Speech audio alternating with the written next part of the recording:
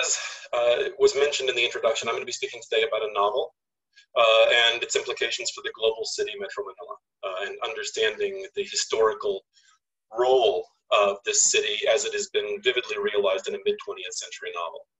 I have to be open at the front and say this is very much a side project, although a long time in a literary weekly, sort of newsprint with a glossy cover called Liwanag, which was widely circulated in the Philippines in the period leading up to the imposition of military dictatorship in 1972.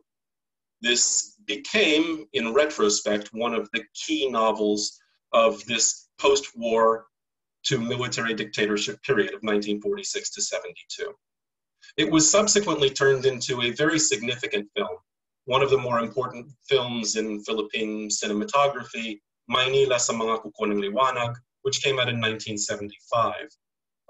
The film has modified the title slightly. It is no longer In the Claws of Light, it is Manila, In the Claws of Light, thus asserting in the title of the film the centrality of the city, which is a key aspect of the argument that I'm going to be making. The serialized text, which had become a film, was finally made available as a published novel in 1986 after the overthrow of Ferdinand Marcos and the reopening of democracy in the Philippines. I'm interested in this talk both in the historical significance of the work, so not simply its literary worth, which I think I'm going to defend, but not only that, what does the work mean for historians trying to understand mid-20th century Philippines? Problems posed by its translation, and what is the significance of translating a specific text of a specific global city for our understanding of the literature of global cities. And I will be dealing with the task of translating a Tagalog text into English. Edgardo M. Reyes' novel of an aberration in mid-20th century Filipino literature, in that it deals with urban life and particularly working class life. The majority of major works of Filipino literature are another, rural in their focus through about 1970.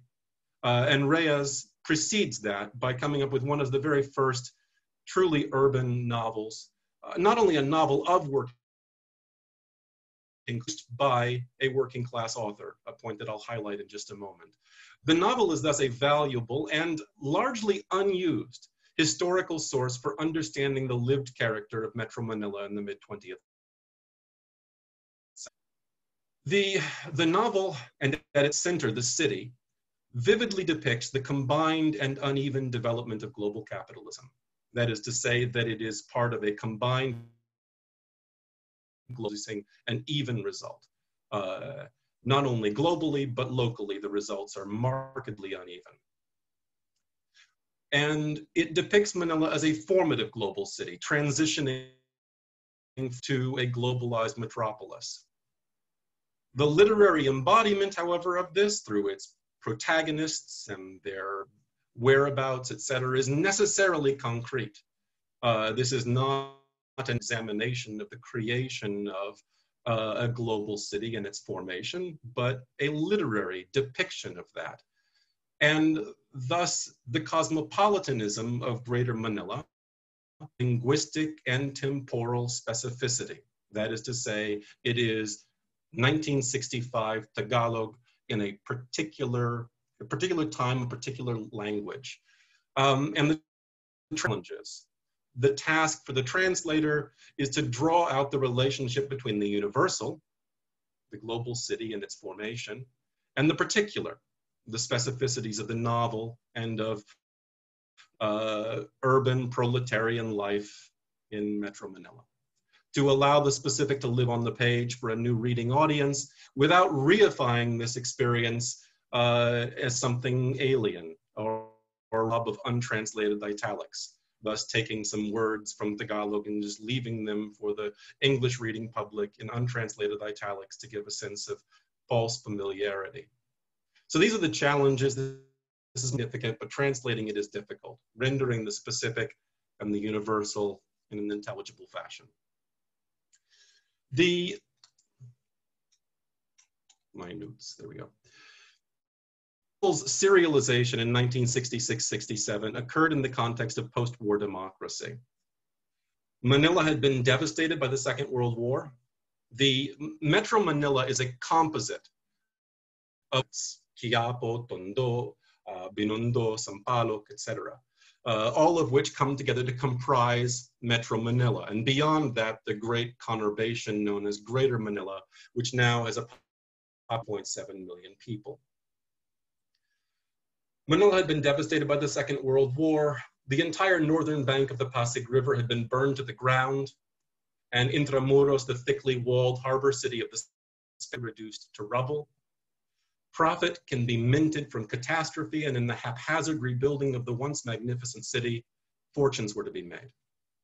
What most dramatically transformed the post-war Philippines was a massive influx of American capitals at parity rights with Filipinos in the ownership of property in the formerly independent country. During the Japanese occupation, the old landed families who fashioned themselves as dons and doñas, hearkening back to the Spanish, who owned land of coffee and tobacco and sugar, resettled in Manila or left the country entirely.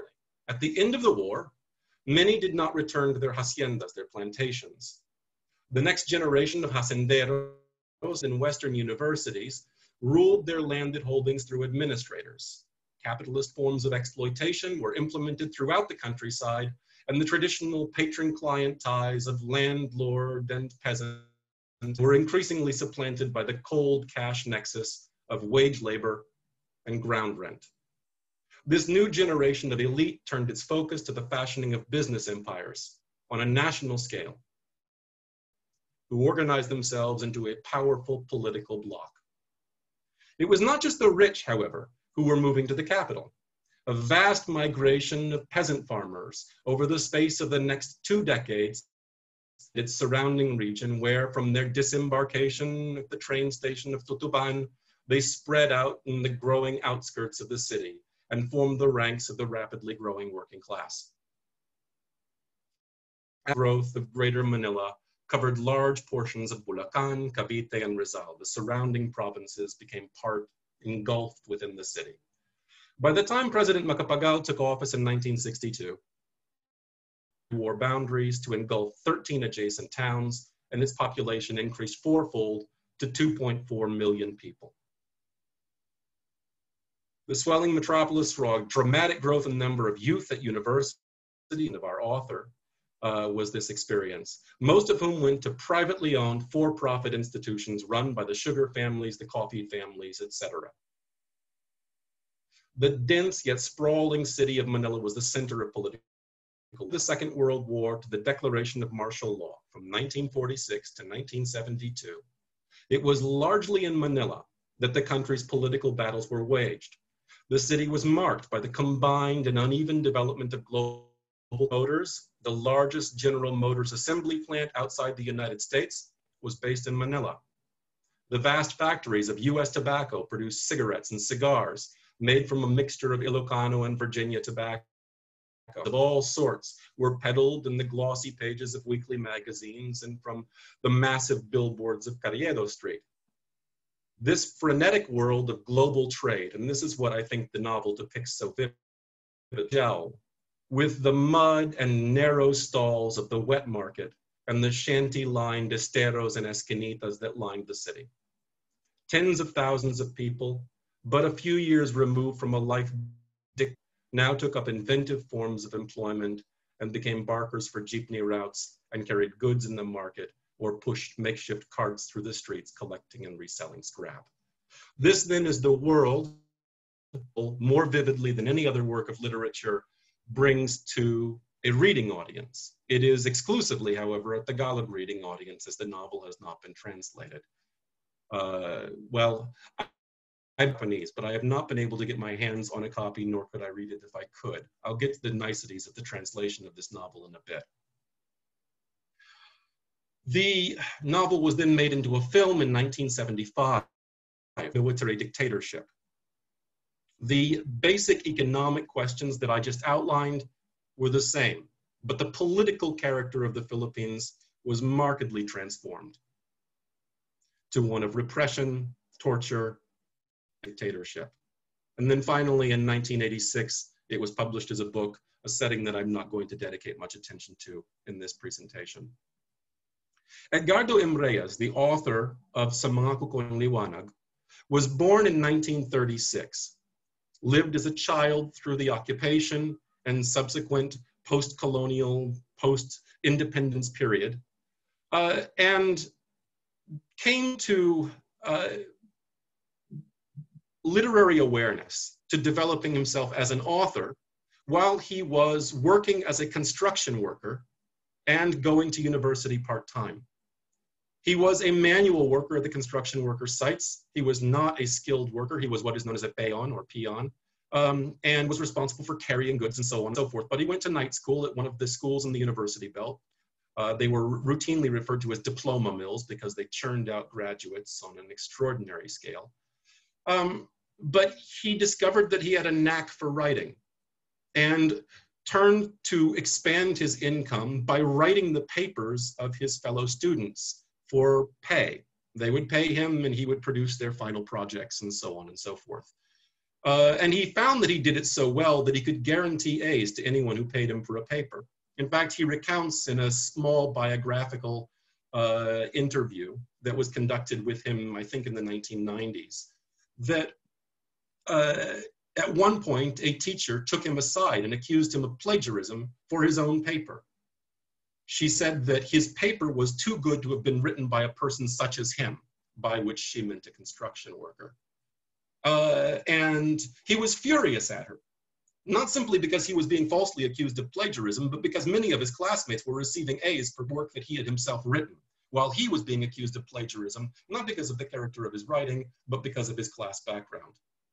His literary breakthrough, according to his own account, came when he stumbled across a World War II GI library edition, something printed for American soldiers during the Second World War, of a collection of short stories by Ernest Hemingway. And he read some of the Nick Adams stories, who's a key protagonist in many of Hemingway's short stories. And it was there in Hemingway's text in a way that he never spells out. You're left with this sort of tantalizing idea that he sees in reading Hemingway. But nonetheless, a sort of vivid, lived, working class, concrete language that Hemingway exemplified in his short stories were what inspired the writing of Reyes in his Tagalog writing.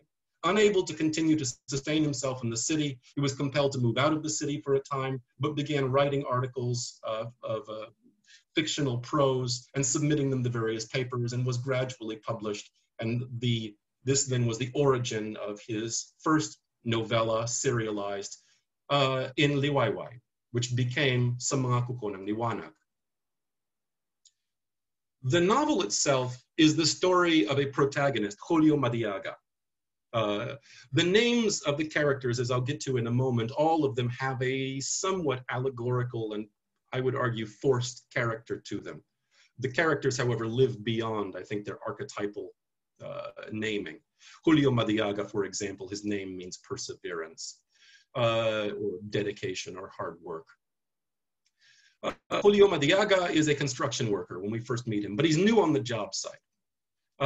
And as we become aware of his backstory, we realize that he's just arrived in the city from the countryside, as a great many people have at this point.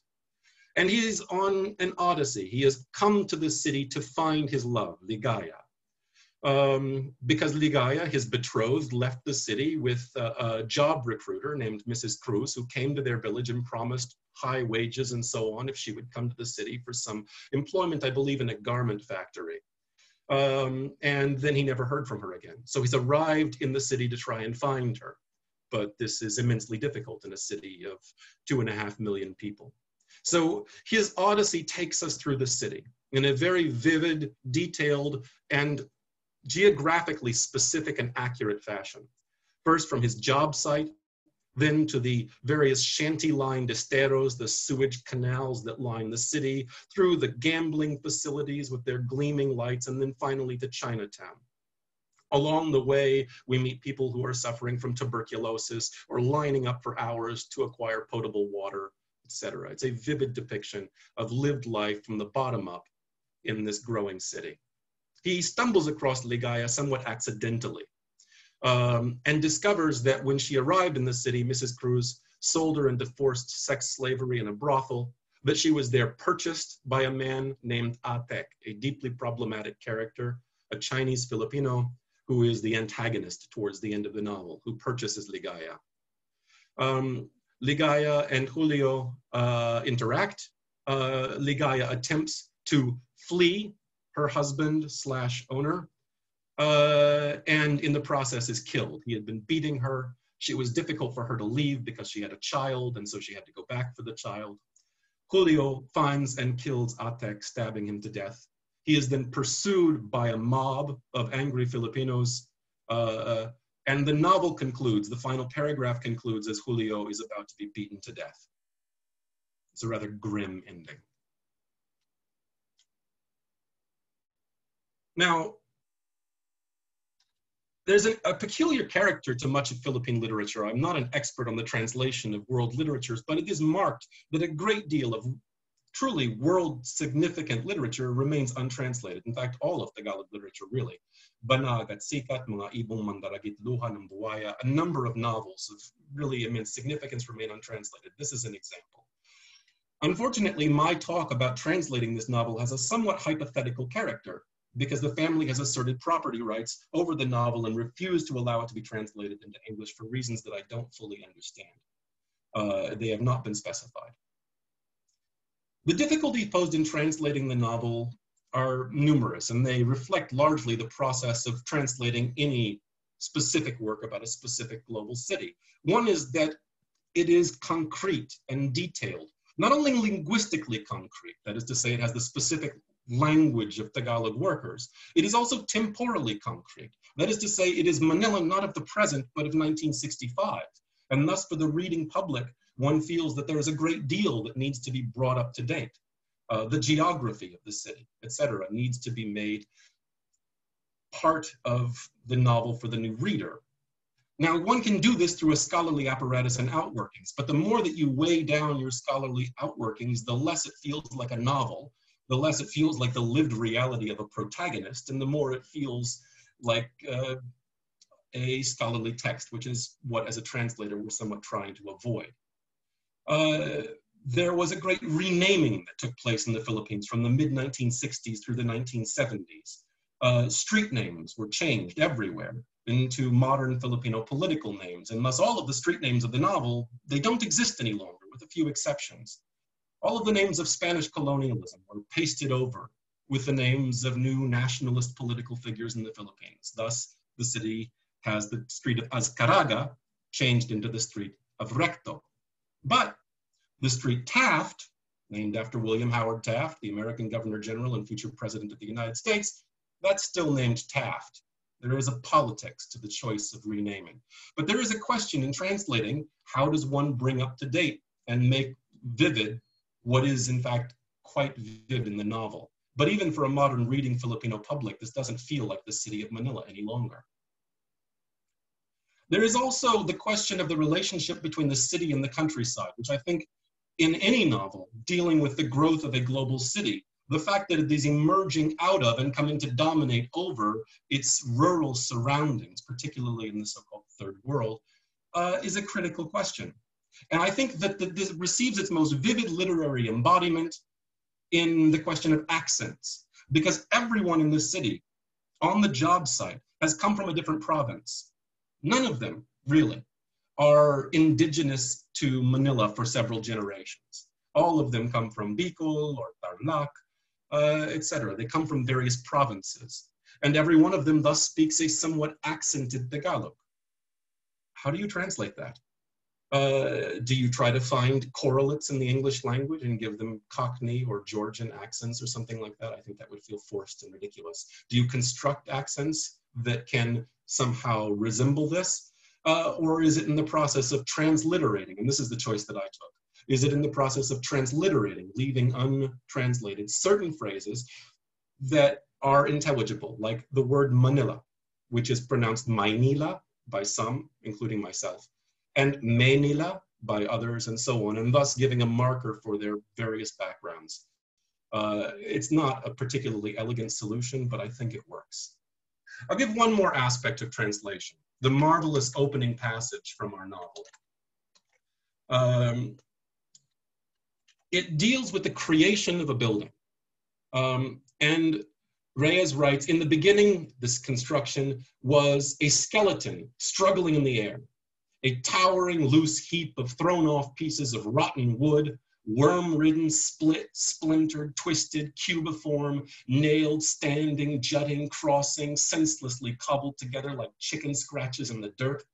And here we'll joint the steel, ribs, galvanized iron, plywood, and particle board to catch the turbidly flowing mixture of water, gravel, sand, and cement, and the pulped material will squeeze into and overfill the mold, dry, harden, embrace the steel ribs and the pipe intestines.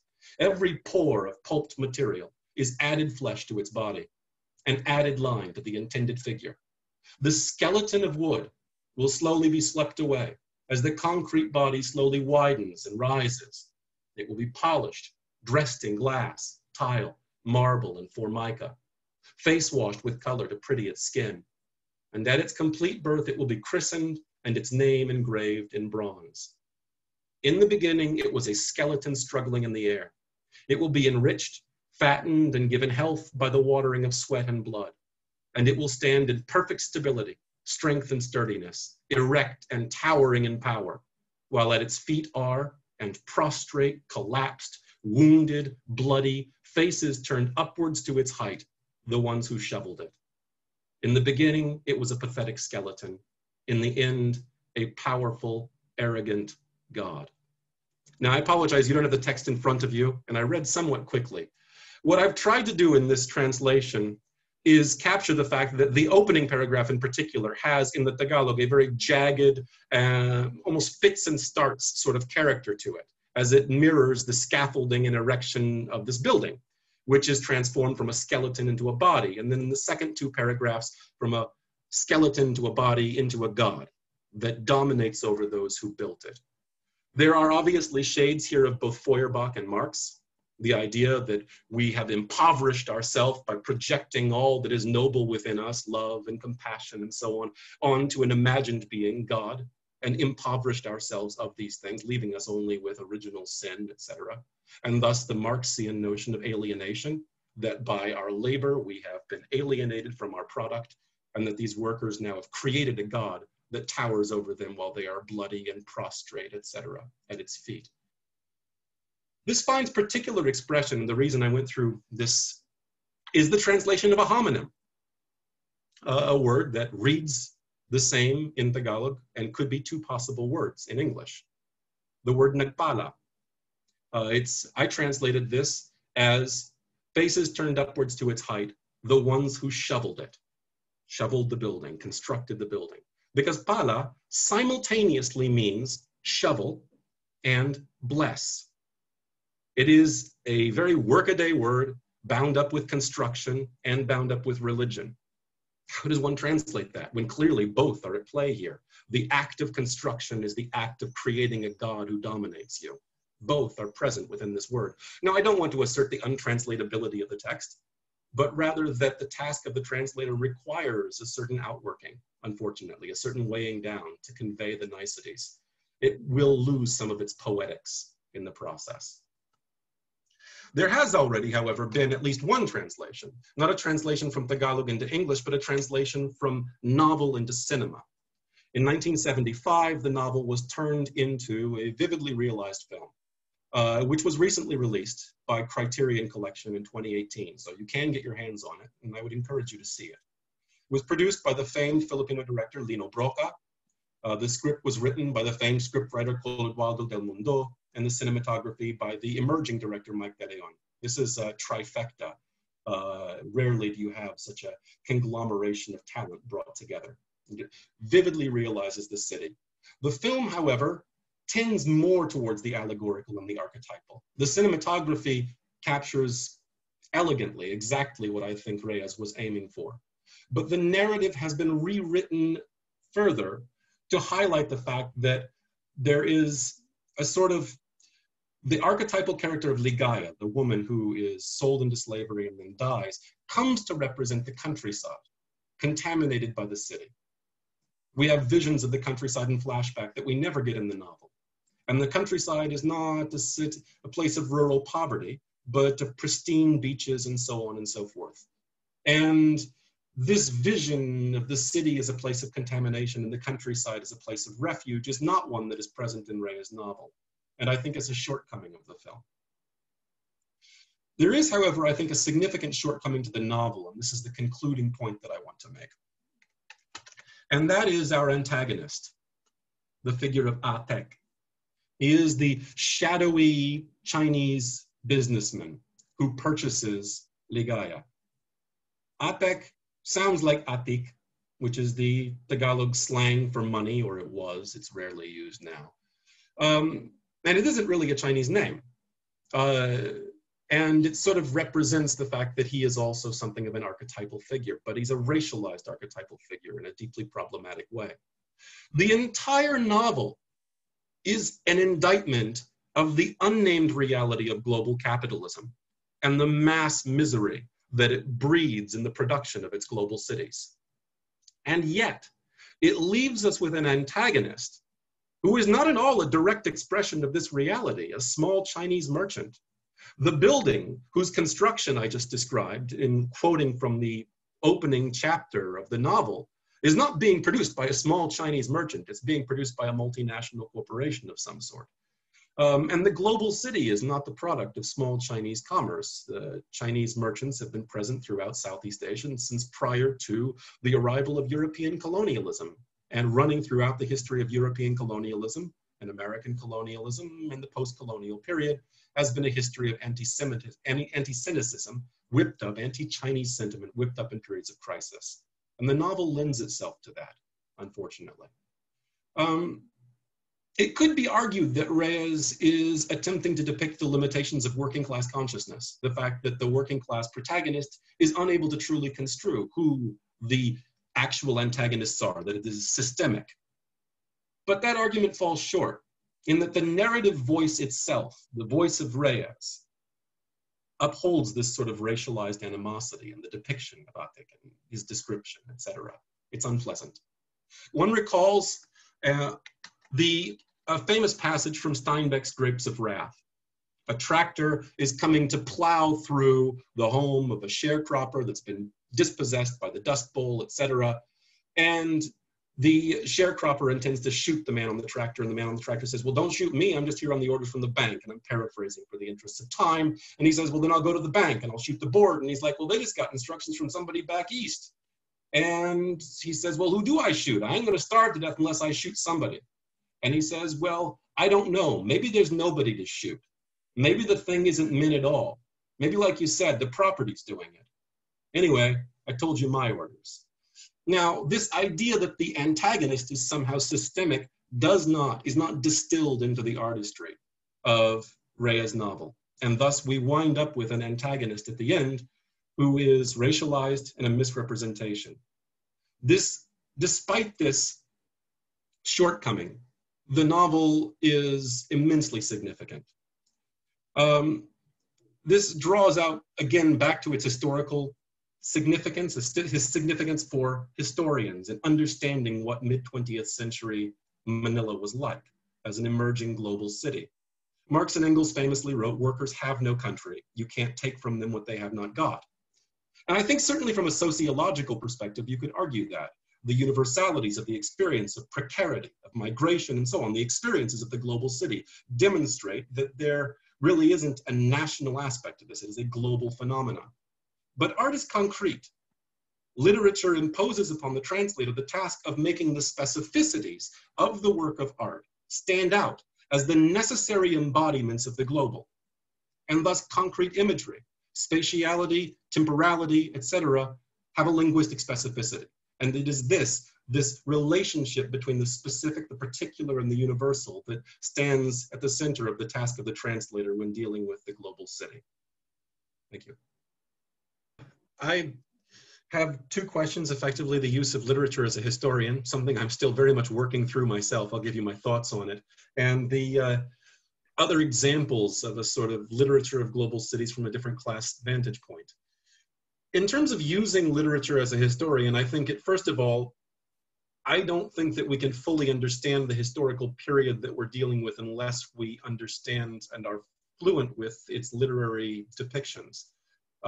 These shape the thoughts of those who were of the time and give a marked sense, sort of great demonstration of this particular fact. And more, this was the atmosphere of Manila and the eve of military dictatorship. And I think literature does that better than just about anything else. I would be hard-pressed to find something that more vividly depicted why a social explosion was imminent and why the response of the elite to that social explosion was dictatorship. So that would be how I would use and how I have used this novel as a historian. In terms of the global city, its literary depiction from the vantage point of other classes, it's odd because there is actually a wealth of literature. Well, I should, as a bit of background, there's an overwhelming amount of literature produced at the time that has never been published outside of its serialized form, unlike this novel. And I think that a literary historian or something along those lines could go back and unearth this. It would be a marvelous project. I'm not that familiar with all of that literature.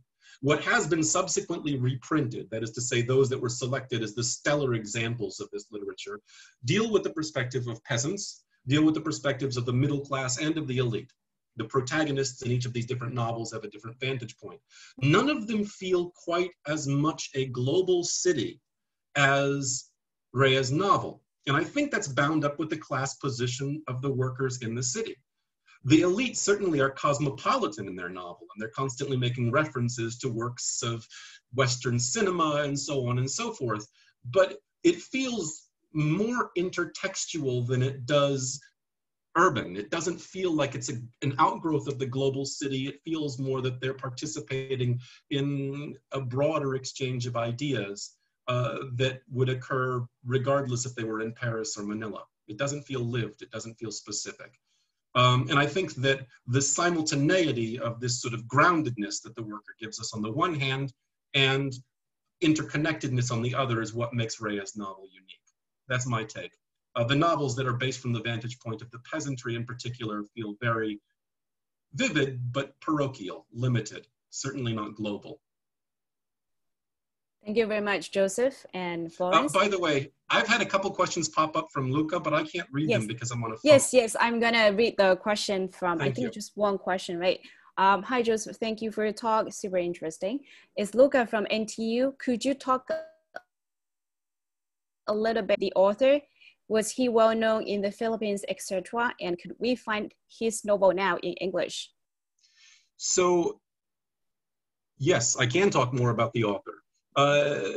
Reyes was unknown comparatively at the time in the 1960s. To be serialized in Liwanag it's a weekly literary magazine. It was comparatively commonplace. It contained the writings of some of the greatest Filipino authors and some whom history has entirely forgotten. And so it was a mixed bag, and Reyes could have been one of those that history forgot. But there was a layer of literati around Liwanag that remembered his piece in particular. It is memorable. And that was what led to Clodoaldo del Mundo, who was an author who personally knew Reyes, writing it as a screenplay, and then Lino Broca making it into a movie. And the movie was what ensured its fame. If it had not been for Broca's movie, I am speculating, but I suspect that it would have been forgotten tragically. And this is why I think there's probably other serialized publications of great significance that should be unearthed. But because of this film, which became an international phenomenon, the novel was remembered. And when it was possible to publish work that was politically subversive again, 1986, the novel was printed as a novel. And then Reyes acquired a good deal more fame as a result and went on to publish other novels and other screenplays and so on. But in the early stage, he was unknown and he came from a very difficult working class background. No, the novel's not available in English. Tragically, I've tried to make it available. I'm not the only one. I've subsequently learned that there are at least 3 other people that launched a translation of this work, got about halfway done like me, and then found out that the family wouldn't let us publish it even if we finished. So it's sort of sitting on a back burner for a number of us. Watch the movie, and I hope the novel will be available.